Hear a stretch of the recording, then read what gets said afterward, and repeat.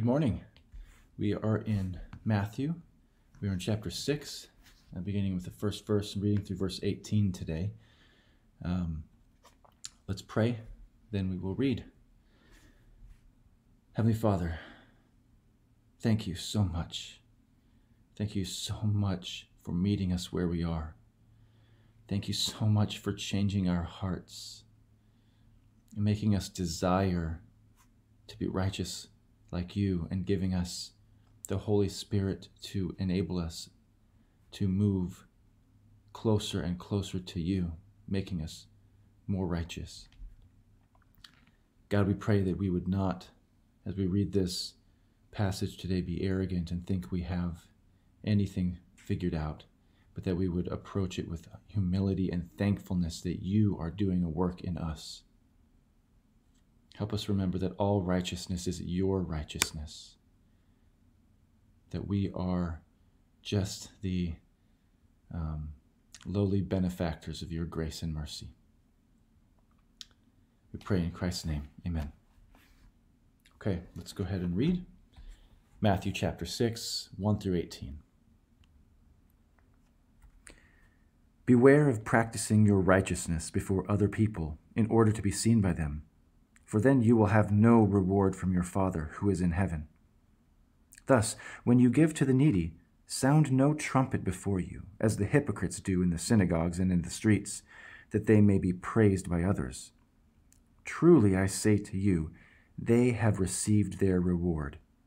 But when you give to the needy, do not let your left hand know what your right hand is doing, so that your giving may be in secret, and your Father who sees in secret will reward you. And when you pray, you must not be like the hypocrites, for they love to stand and pray in the synagogues and at the street corners, that they may be seen by others. Truly I say to you, they have received their reward. But when you pray, go into your room and shut the door, and pray to your Father who is in secret, and your Father who sees in secret will reward you. And when you pray, do not heap up empty phrases as the Gentiles do, for they think that they will be heard for their many words. Do not be like them, for your Father knows what you need before you ask him.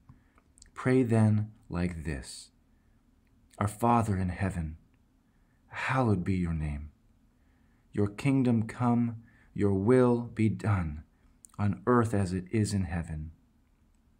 Give us this day our daily bread, and forgive us our debts, as we also have forgiven our debtors. And lead us not into temptation, but deliver us from evil. For if you forgive others their trespasses, your heavenly Father will also forgive you. But if you do not forgive others their trespasses, neither will your Father forgive your trespasses. And when you fast, do not look gloomy like the hypocrites, for they disfigure their faces that their fasting may be seen by others. Truly I say to you, they have received their reward. But when you fast, anoint your head and wash your face, so that your fasting may not be seen by others, but by your Father who is in secret. And your Father who sees in secret will reward you. God's word to us today. Okay, what do we observe? Well, Jesus is giving instruction here on how to practice righteousness. He says, don't practice righteousness with the intent of being seen. Don't practice charity with the intent of being praised. Don't pray with the intent of being heard or impressing others. He then gives an example of how to pray. He says God expects us to forgive people who have wronged us, and our forgiveness is connected to that. Then he says, don't fast with the intent of being noticed. Okay, what can we take away? And again, as always, there are many more things we could observe in the passage.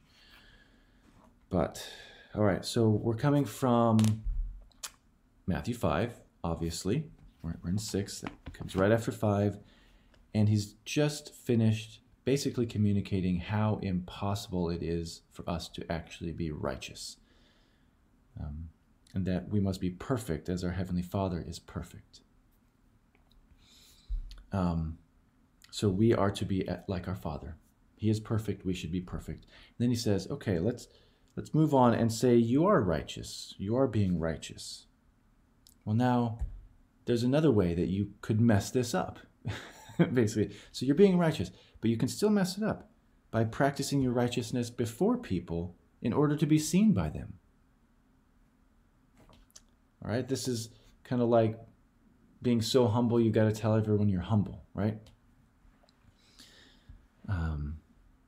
You will have no reward from your Father who is in heaven if you do this.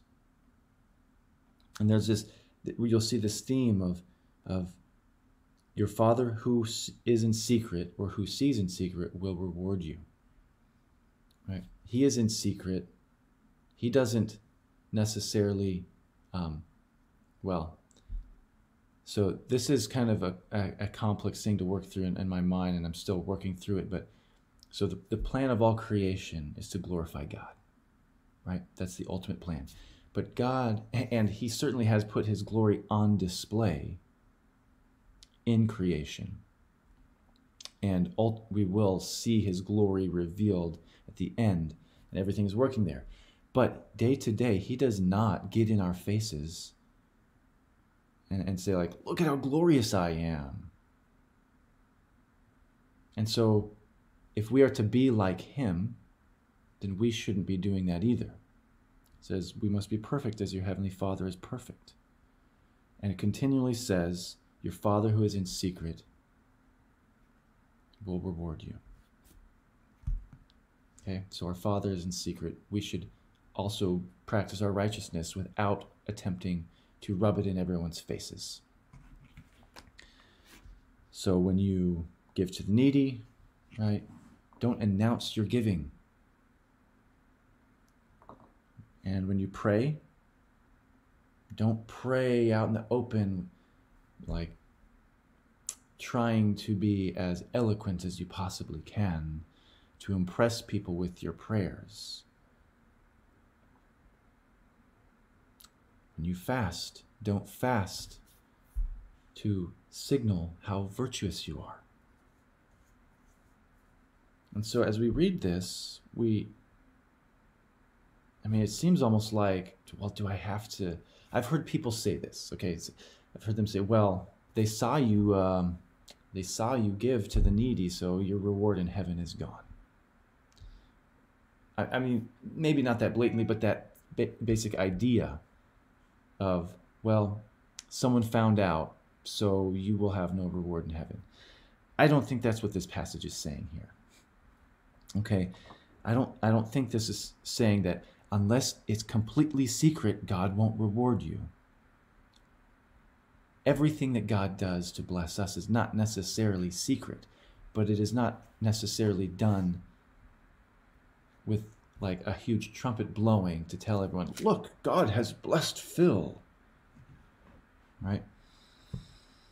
So practice your righteousness, whether it be giving, praying, fasting, forgiving, with the intent of pleasing God. And if it is incidentally seen by someone else, then that's just what happened. So let's take some examples. As we look at this, blowing a trumpet before you to give to people, I mean, who would do that? That seems ridiculous, right?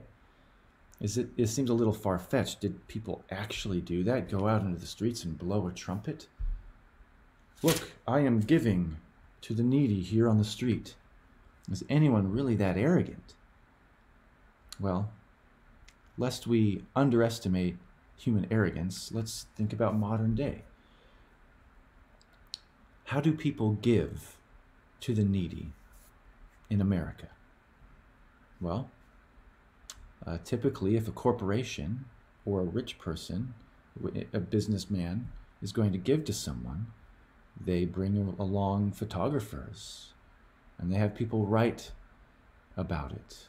They make an ad campaign to say, look at how amazing our organization is. Look at how amazing this philanthropist is. He or she is such a generous person. You can trust them. You should admire them. You should do business with them.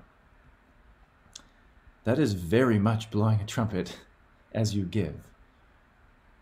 And what Jesus says about that is they have received their reward. They will have no reward for that with God, because they are not giving to honor God. Whether or not it ends up being secret, they're not giving to honor God. They are giving to honor themselves. And their reward, they get the reward they want, right? The reward they want is public goodwill, increased revenue, right? This is a PR campaign, so their reward is good PR. They get exactly what they're trying to get. So your goal determines your reward. If you go in with the goal of honoring God, whether or not I'm seen, I'm just going to do this. I'm not bringing people along to record it. I mean, and churches do this all the time. I worked for a church that every time they went to do something good, some kind of charity work, they brought along a whole team of videographers and photographers with the intent of showing everyone how good they are. And the work is still good. It's still doing good things. And I think it can still glorify God. But you have your reward already. And praying. Would people really pray in a way that shows off like that? I mean, I think I am guilty of this one. I love words. And sometimes, instead of just shutting up when I don't have more prayer in me, when I don't know what to say, I search my way out, right, through using words. And sometimes I think God uses that in me to go places in my prayer that I wouldn't have gone. But sometimes it's because I feel like, well, everyone else is praying this X amount of time. I must pray longer as well. I don't think that's right. I need to stop that.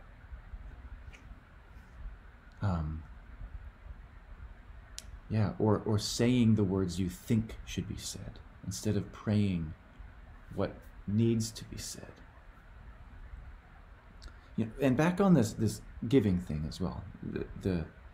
I think there's a more insidious way that giving for reward can affect us as Christians. This is just, it's not just occurring to me, but I've thought of it now. It reminded me of it. And this idea that a tithe is tax deductible. Okay, this is another way that we can trumpet our giving and we get our reward. So, do I think that tithing and then getting a tax deduction is wrong? I don't. But I think the question we need to ask ourselves is, would we still tithe if there was no tax deduction for it? Examine your heart at the root of this. Would you still give if there was no tax deduction, whether it be the church, some kind of any other 501c3, nonprofit organization? Would you still give if there was no tax deduction for it? Examine your heart. So back to prayer. When we pray like this. Our Father in heaven, acknowledge that He's Father. Respect His name. pray for his will and his kingdom. Before you ask anything from him, pray for his will. Your kingdom come, your will be done. Pray for your needs. Pray for forgiveness. And pray for help forgiving people who have wronged you. Pray for forgiveness for others. And pray that he would help keep us holy and keep us from evil. Forgive others. This is huge here. I don't have time to get into this, but I'll just say exactly what he said. If you forgive others their trespasses, your heavenly Father will also forgive you. If you do not forgive others their trespasses, neither will your Father forgive your trespasses. That is very clear and incredibly scary because our hearts don't want to forgive. The last section here is on fasting. It's not a common practice to fast nowadays. But it does say when you fast. It doesn't say if you fast. It says when you fast. Do not look gloomy like the hypocrites. But there are other things that we do that are spiritual disciplines that focus us. And there are a lot of things we do to signal our spirituality. And I think what he's saying here is, so we have this this really increasingly common phrase of virtue signaling, right? Virtue signaling. And I think he's arguing against virtue signaling here. Don't go out with the intent of showing everyone how virtuous you are. If you do that, you have your reward already. Everyone thinks you're virtuous, but God isn't fooled. Okay, you've got your reward. Don't expect any praise from God. So through all of these things, I think what I see here is that our righteousness should be like, it says, do not let your left hand even know what your right is doing, right? This should be like a reflex. Giving should be like a reflex. Praying should be like breathing. It should be natural. Fasting and being virtuous should be something that is natural. But even when it's difficult, right? Because fasting's not easy. Even when it's difficult, we should have such joy in it that it looks like the funnest thing in the world, right? Anoint your head like I'm doing great, even when you're struggling through this. I'm not saying you put on a happy face when you're in despair, but when you are struggling to try to be righteous, don't go out and tell everyone, "Oh, I'm just really working through this thing," and "Oh man," with the intent of look how hard I'm working at being righteous. No. It's joy. It's joy, and we do it in love. And that brings me to my conclusion here, which is this: practicing righteousness should be so natural that it is what guides your instinctive responses. Even when it doesn't come naturally, though, it should be a joyful labor of love, offered to our God in secret for his benefit alone. And then he's good and he will bless. And that is the secret. Enjoying God.